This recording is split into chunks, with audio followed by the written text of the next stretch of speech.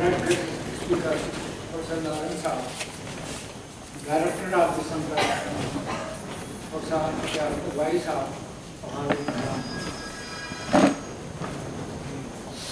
The Holy Quran says, in Hazal Quran Yadi Dil when you read this Quran, read the path, it is absolutely right in this Quran. Of course, those persons and institutions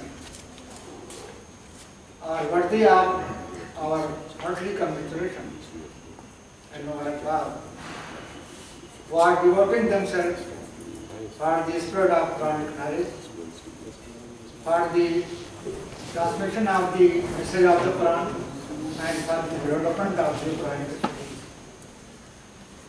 I feel happy to be here at the center, which is devoting itself to the development of the Quranic studies in different ways, through conducting the classes for learning Quranic Arabic, art of recitation of the Holy Quran, organizing lectures on different themes, publication of books on different Quranic subjects, and organizing Sunnah, and building up a very good library on Quran and Sirah. I feel more happy to be here today at the center, and this today's lecture is named after my respectable teacher, Professor Nizami. He had indeed great role in the building of the career of this humble person, particularly arousing my interest in the study of development of Ulum-e Islamiyya or Islamic sciences during Muslim in India. And of course, I have very much benefited from his advices and patronage. Our institutions have a very long history with regard to the contribution to the Quranic study from the days of its founder, Sir Sayyid Ali Ahmad. It is well known, not going to repeat, that Sir Sayyid Ahmad Khan himself had made arrangement for learning of the Quran, art of reciting Quran by the students in Madrasatul Uloom as well as Mokhali. And more important, it was at the direction of Sir Sayyid Ahmad Khan that in MO College daily the Quran was organized for the student of the college. And this noble service was rendered by Allama Shibli Numani, one of the distinguished faculty members of Arabic and Persian department for more than 8 years, and later on it was continued by first Nazmi Ziniya, Mana Abdullah Ansari and Veer Abdullah. It is also very less known fact that old boys of these institutions in MO College, as well as the later faculty members of the MO College, and the very great well-known scholar of Quranic studies, Mona Hamdun Farai, has started to think about the Quran, to ponder about the Quran during his stay in MO College. And again, very good, important point, that the first attempt of the English translation, preparation of the English translation in a joint way or by a committee was made by Allama Shibli Numani in 1910 through putting a resolution in the session of Nazrul Ulama held in Delhi for a joint committee to prepare a translation, English translation of the Holy Quran in view of the misleading, confusing and distorting fact of the English translation that were available. And it is also very much important to mention that later on this committee had 3 members. One of the close associate of Sir Sayyid Ahmad Khan, Nawab Mahmud Sayyid Hussain Balrami, Mona Hamdun Farai, and Maulvi Muhammad Abu Saleh from Bahawalpur College. And for about 8 years they worked on this translation, but unfortunately this could not be completed. Only 16 part of the Quran came to be rendered into English by this committee, and this project was left incomplete due to some unavoidable reason. So the very fact is that the same tradition is now going to be revived by this center for the development of the Quranic studies through different means. As you came to lecture of the London Gate about the English translation of the Holy Quran, he has given the very good information about different sizes of the Holy Quran, calligraphy of the Holy Quran, translator of the Holy Quran, and different edition of the English translation that were published from different parts of the world. Of course, I came to know through different work, including the work of our London director, Professor Al-Fadai, that moment for the translation of Holy Quran into English is going on from 16th century. The first incomplete translation appeared in 1515 from London. It was incomplete with unknown translator. From 1515 up to 1580 up to 2017, there is a long history of the compilation and publication of the English translation of the Holy Quran. Previously, there has been the hegemony and the monopoly of the non-Muslim translator of the Holy Quran into English. But the trend changed from 1980. There is a very good work that has been first of all done by Dr. Muhammad Hamdulillah in Arabic, that is known as Al-Quran Al-Lisan. And first edition of this work published from Hyderabad in 1945. He was able to develop this work project, and in the first edition he was able to find out 23 translations in different languages, in the second 43, in the fourth 67, and finally in 1988 he was able to discover in about 120 languages of the world that the Quran has been translated. But as I told you, that previously Western scholars and non-Muslim scholars have been doing this work for different motives, for different purposes, that I will tell later on. It was from the 1980 that the Muslim started to take interest. Of course, this was, as pointed out Dr. Professor Vaisa, this was mainly due to the spread of modern knowledge, particularly knowledge of the English among the Muslim society, or by the cultivation of this knowledge by Muslims. From 1980 up to 2017, there have been 57 English translations. Of this, only 56 were the Muslim, and 4 have been non-Muslim. In 2017, it is very matter of pleasing, there has been the 45 English translations in about with less than 20 years. And out of this 45, there are, of course, it is a matter of satisfaction and pleasure for us. 40 are the Muslims and 5 are the only ones. I came to know through the work of my student, Sajid Shabir, which has been published from this center, 21st century Quranic studies in English, and that is a very good work. And also another work that has been done, my Rafiq and the Dost, Professor Usman Slaisal, that contains the contribution, discuss the contribution of MU to the development of the Quranic study. His book is in the Urdu, that was also published by this center. Adare Sarsiyat ke Mashahir Quran. This is a very good work. But one of the very good point that has been raised by Professor Kudaisa, the lot of work has been done with regard to the translation of Holy Quran into English and other languages. But the fact is, Muslims are also taking interest and they're interested in it. But one thing is very much required to be done, to be examined.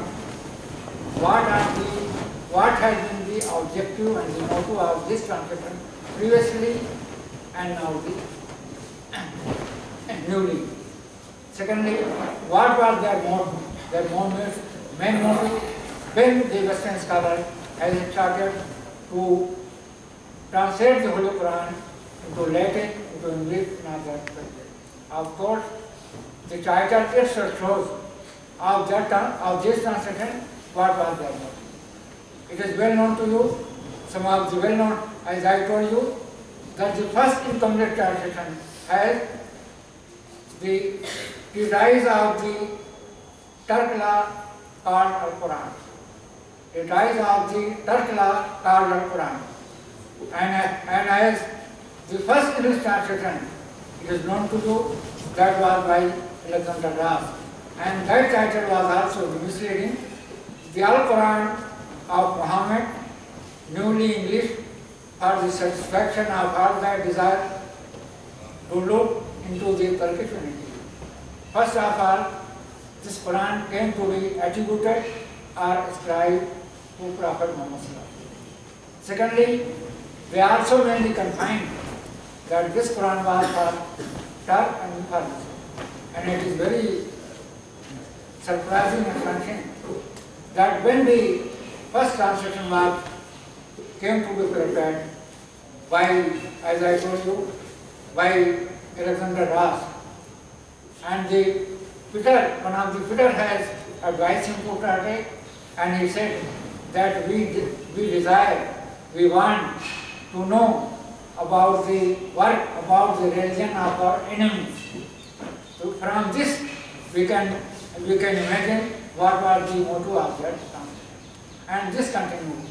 Distortion of the fact, misleading, confusing, and the very wrong picture has come to be given by this Western and Nizami translation. But we are very much fortunate enough that we have scholars like Vaishal who are trying to pinpoint, to export many of the distorted facts that have been given by these translators or by the scholar of the West. The fact is that as he told me, as he has mentioned in some of the articles, that in spite of the profession of the bureaucracy, work about the number of the English translations, this is very much required to examine critically, to evaluate the motive, purpose of the translation, earlier translation, and how these are useful for development of the understanding of the program. As I told you, some of the commentaries are translation that was put here, that was the message of the Quran. Of course, this is the point that is required to be done by writing commentary in any language, either in Urdu, or in Arabic, or in Persian, or in English, to convey the message of the Quran.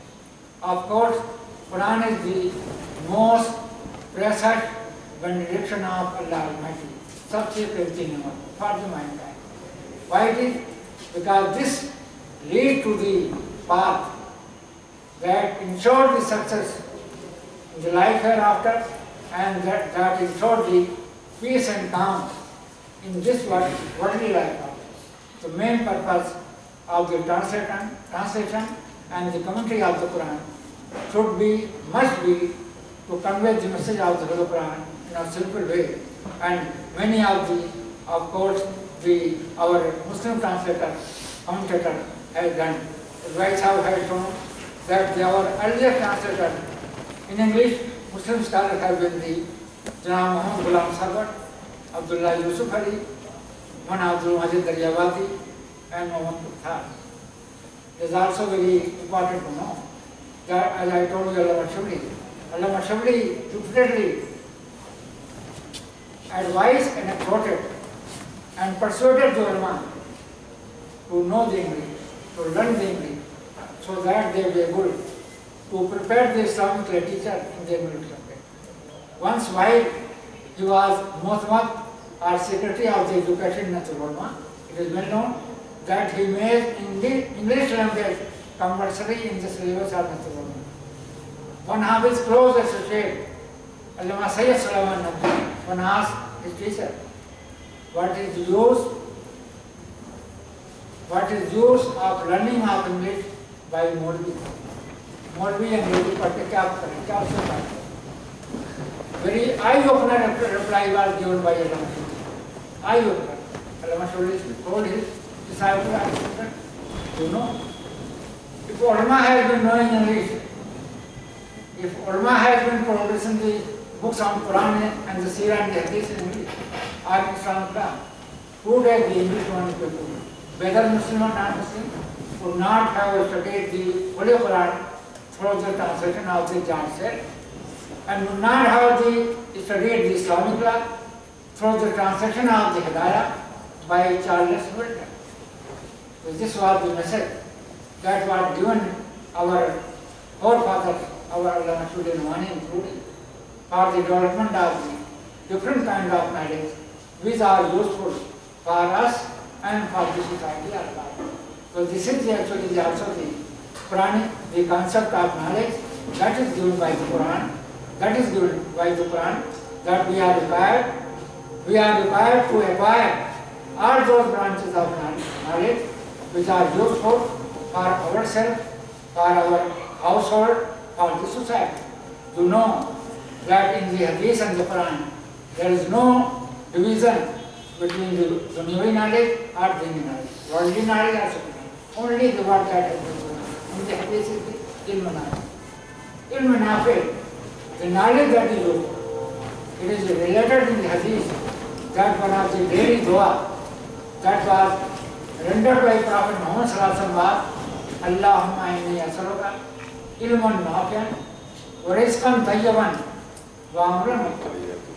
O God Almighty, I beg from you useful knowledge, knowledge that is useful.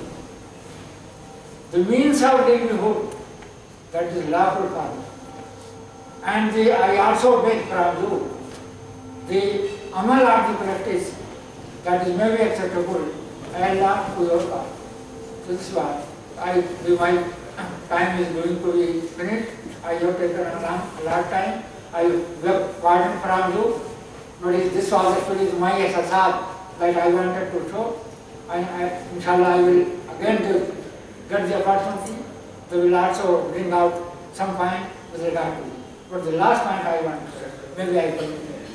In spite of all development of knowledge in the West, in spite of very close relationship between the West and the East, in spite of many of the Western scholars are knowing the Arabic, they are still writing the Holy Quran YK. It is very much important. Of course, 16th century scholars were to some extent not justified when they used to write the Holy Quran in English by C or by K. But the scholar of the 21st century, it is very much unjustified that they are not able to write the correctly Quran into English. That is one of the very points that always very much reflects I am, and my mind could not give the reply. अल्लाह ताला आखिरी बात अल्लाह ताला हम सब का ताल्लुक कुरान सुन्नत से महफूज फरमाए, हमें कुरान और सुन्नत की खिदमत करने की तौफीक फरमाए और हम हर तरीके से अपनी इल्मी ज़िंदगी और अमली ज़िंदगी को कुरान सुन्नत के मुताबिक बनाने की कोशिश करें। अल्लाह मग़फ़िर वरहम वअन्ता खैरुर राहिमीन। रब्बना तक़ब्बल मिन्ना इन्नका अंतस समीउल अलीम व तुब अलैना इन्नका अंतत तव्वाबुर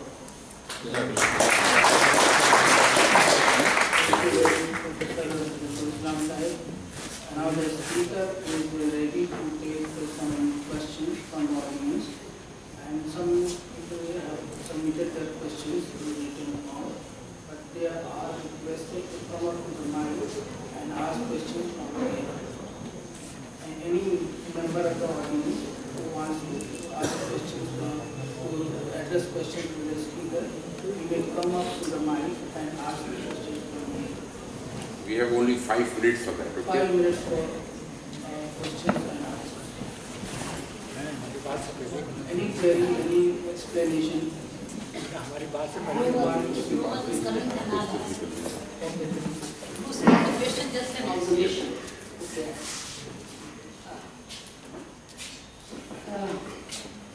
I was just wondering that in the beginning of the translations, you mentioned George Say from Britain. He was a clergyman, I suppose. George Say happened to be clergyman. George Say was certainly Yeah. Britain. Yeah. So most of the translations, they are coming from the people who are engaged mainly with the church and the missionary work. But later on, and obviously one of the motive could be to derive knowledge. But now most of the translations are coming mainly from converts. So how you will explain this historical change in the Western perspective of Islam? That's a great question. So I think actually I'm projecting from here. Thank you. Do send my me friend to Brian. the old Thank friends. you for the time. I think where I would only disagree with Professor Zafar al-Islam is I would say that some of those early translators, even though their motives were tinged, and I would certainly say Robert of Ketton's motives were tinged, George Sales was, John Rodwell was, many of the people who did early translations did this to show that their religion, in the case it was Christianity, was better than Islam. But in fact, what I argue in my book is when you look at a translation like Robert of Ketton, it was made at the height of the Crusades. And we have bad times now between not just Muslims and Christians, but Hindus and Buddhists and others. Everybody thinks that religious warfare means that they're right and somebody else is wrong. But what was interesting, in the 11th century, Robert of Ketton knew Arabic so well. First of all, he was a translator of science. He was translating scientific Latin, scientific Arabic into scientific Latin. And so it was the Pope who said, we don't understand this religion called Islam, would you try and turn your head?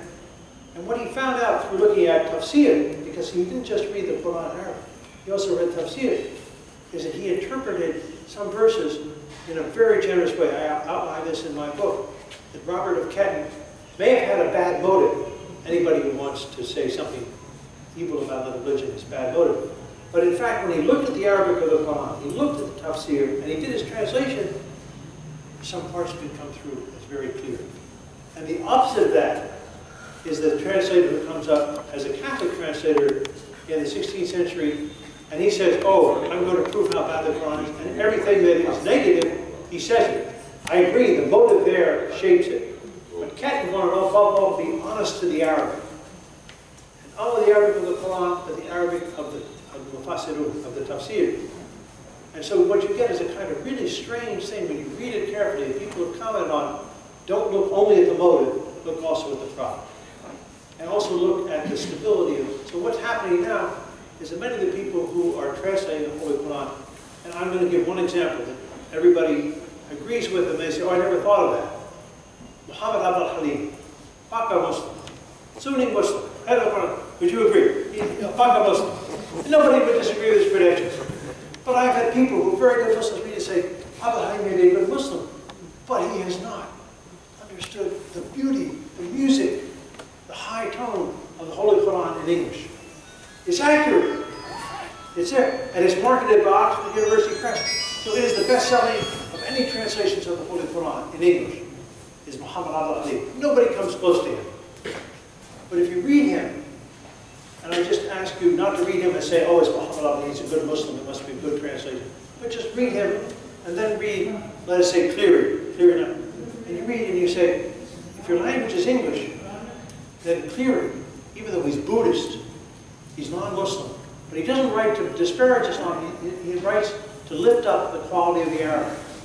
So even people who are not, especially people who are not religiously motivated, but they are drawn to the beauty and the higher tone of Arabic in the Quran, sometimes produce results that are very edifying. And that is the irony. Because you can't always determine the outcome by the motive, and even sometimes the motive is not lofty, as it was not for Robert of Ketton, as it was not for Luther, as it's not been for Sale, but still Sale. If you read George Sale and you read him next to some other early translations, He is very accurate. Dr. Gidvai has accurately pointed out places where he misses and places where you can impute a hostile motive to him, but there still is something elevated about it that makes it accessible in English. I would argue that the one translation that shows that you can work for 15 years as a good Muslim and still produce a bad or inadequate translation is my good friend Dawood Peachy and Johan Mahani. This man was, I met this man, he's a sweet man, he's a beautiful soul. But if you read his translation, you say, mashallah, this is the Holy Quran in English. And he's trying, he tried so hard for 15 years with the best intention as a good Muslim to make the Quran accessible. And what he produced, I haven't read Dr. Gidvai's review of it, but and I haven't written my own because I don't want to say bad things about people who try hard. But really, you can't read this and say it really edifies and brings the Quran to a new level in English.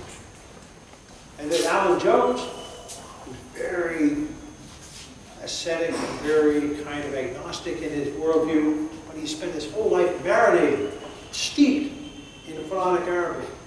When he does the Quran, some parts of it he misses, but some parts he captures just beautifully. In fact, I wanted, when I read Alan Jones, 2007, former professor at Oxford for 40 years, only when he retired did he do a translation of the Holy Quran. Some parts of it are terrible, but other parts just rise because he is steeped in Arabic. So no translation. First of all, I agree. No translation is perfect. No translation is adequate. But you have to dig deep into both the motive, the process, and the product to understand what comes out. We have a very long session. Announcements from this.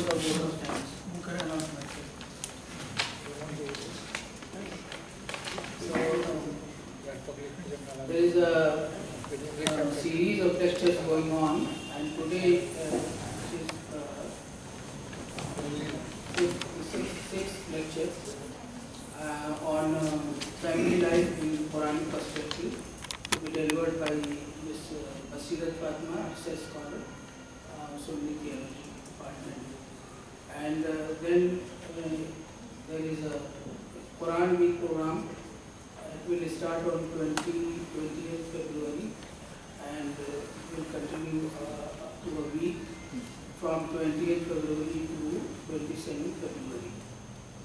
Another announcement is that you all will be enjoying tea with us, inshallah, right now. And there are some senior professors here in front lines, and they are requested to join us in the conference room for tea. Thank you very much. Vote of thanks. Thank you very much.